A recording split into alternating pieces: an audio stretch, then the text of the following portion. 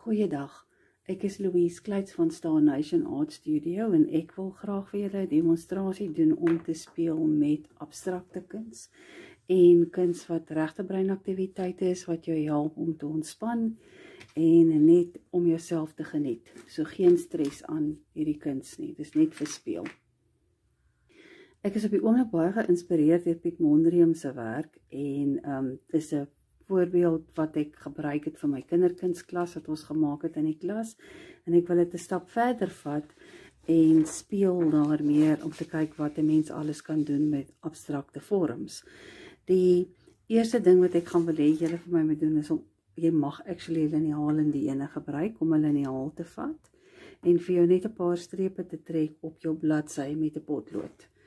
En seker te maak die strepe is reguit.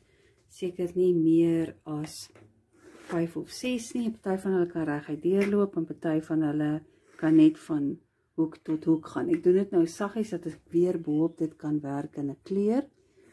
So dit is my plan van aksie. Wat jy gaan nodig het is iets om mee in te kleur of iets om mee te verf. Jy kan sagte pastelle gebruik, jy kan oliepastelle gebruik, jy kan verf gebruik. Maar hoe dit gaan werk is jy gaan vir my 'n vorm vat. Ek gaan dit nou sommer met 'n oliepastel doen. Ek gaan vir julle 4 of 5 vorms gee en dan gaan julle daai vorm gebruik om abstrakt mee op te bou.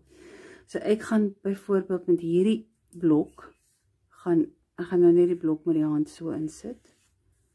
Nou party van hulle kan jy besluit jy wil dit een blok maak, dus ek kom ek hulle nie almal donker maak nie. Met hierdie blok is die blok 3 sirkels.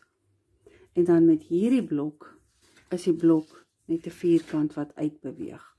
En met hierdie blok is die blok 2 strepe wat uitbeweeg.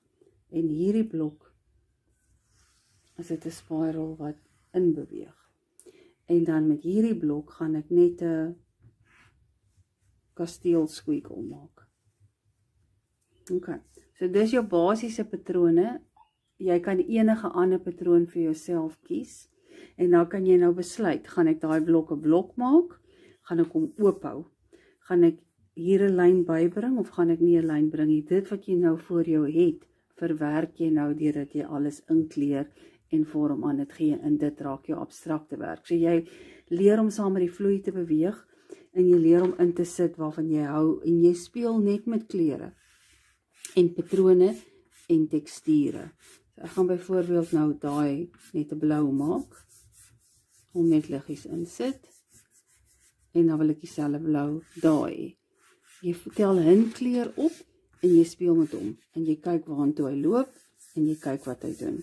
So ons speel vandag baie lekker met kleur en vorms.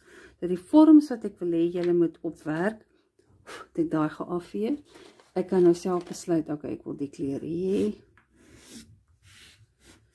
En jy kleur jou hele bladsy in, sonder dat jy stres, of worry of dit op die verkeerde plek is, of nie op die verkeerde plek is nie, jy beweeg saam met die vloei, en jy sit neer, net waar jy gevoel vir jou sê, daar gaan dit lekker lyk om geel te sit, en daar gaan dit lekker lyk om rooi te sit. En so kleur jy jou hele blad in. Jy kan ook besluit om oor 'n lyn te gaan en 'n ander kleur in, as jy dit so wil doen. Jy gebruik helder kleure, jy herhaal jou kleure, dat jy nie 'n kleur net op een plek het, en nie op 'n ander plek ook het nie. Daai herhaling van kleure is baie belangrik, so ek moet 'n geel hier ook inbring vir balans, wat aan die een kant gebeur, moet aan die ander kant gebeur, net op een plek 'n kleur sit, en sy daai punt die fokuspunt is nie, en so speel jy met jou kleur, totdat jy tevrede is met wat jy sien, en sien wat gebeur, en dan kan jy verbykom en sê, okay, fyn, ek soek meer teksture, en dan kan jy begin met patrone bo-op dit. En as jy dan jou patrone bo-op jou vlakke sit, dan begin jou diepte te gebeur. En hierdie proses noem 'n mens maakmaking, en dit is die begin van maakmaking, abstrakte werk, en is fantasties om te ontspan en te speel, sonder dat jy jouself ernstig opneem. Ek kan nou ook begin om sekere kleure te blend met mekaar, sodat hy in mekaar invloei, en nie sulke skerp lyne maak nie. So ek kan byvoorbeeld my geel en my blou begin inskuif en dan gaan ek geleidelik van die een kleur in die ander kleur oorgaan. Dit is baie belangrik om balans te probeer hou, dat jy nie een kant het en die ander kant het waar die kleure te veel van mekaar verskil nie, dan raak die prent top heavy. So jy moet probeer om wat jy in die een kant doen en nie in die ander kant noodwendig te herhaal nie, maar die kleurgebruik te herhaal. So as daar rooie en oranjes en groene lê, met hier rooies en oranje en groene lê, wat beteken hier kort groen.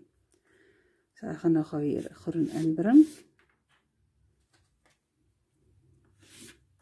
En die oomblik wat ek my groen inbring, gaan my werk meer gebalanseerd raak.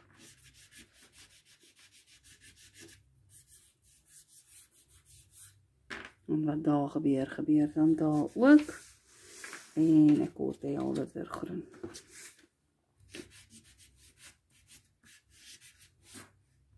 Daar is hy.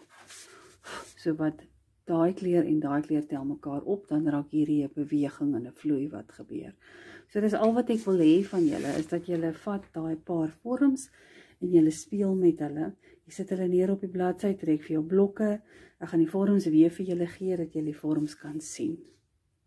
Ok, so hier is die vorms weer. 3 sirkels, 'n driehoek, 2 strepe wat opgaan, 'n spiral, trappe of die bokant van 'n gebou, en dan net 'n los squiggle paadjie.